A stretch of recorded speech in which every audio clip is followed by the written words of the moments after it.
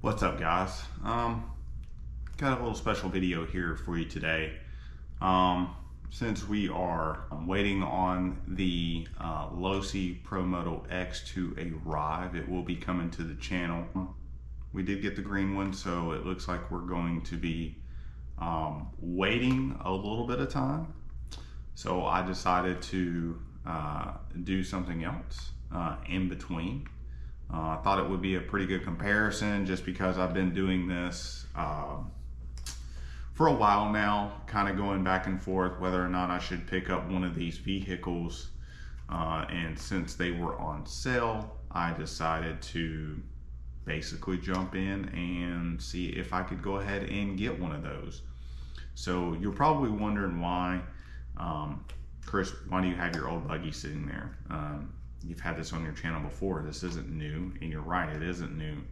But the reason why I wanted it to kind of sit it here was so that way we could kind of compare and contrast. Like if you've been like me, you've sat around and thought about, you know, hey, if I were to convert this vehicle here into, you know, maybe the Vendetta or the 3S Infraction or even the Mega version, how many parts would it take in order for me to do that?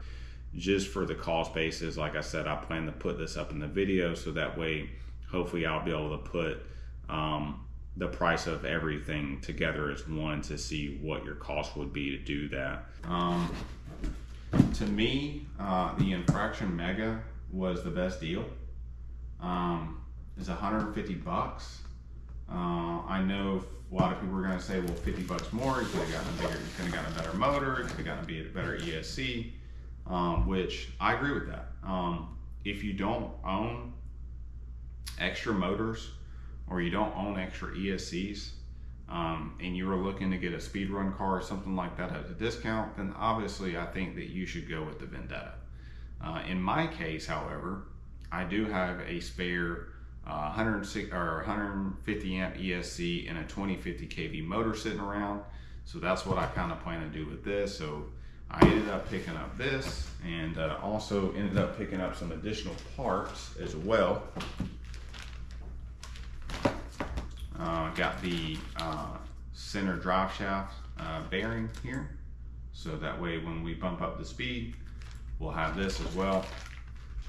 And then we also picked up a EcoPower more powerful fan here for the motor. So shall we do the honors and go ahead and rip this plastic off?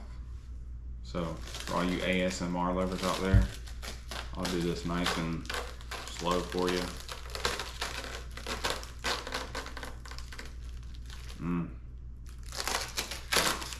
Nothing like peeling off plastic off a new RC. I think it's just nice.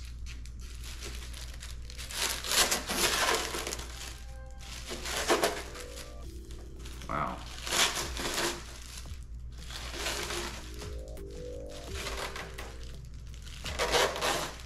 Wow. Wow. Oh, that is really nice. Nice. We can go ahead and throw this in the trash. We don't need this anymore. Good thing is we got a trash can right over here, so that actually works out perfect. Wow, I mean, this looks really good.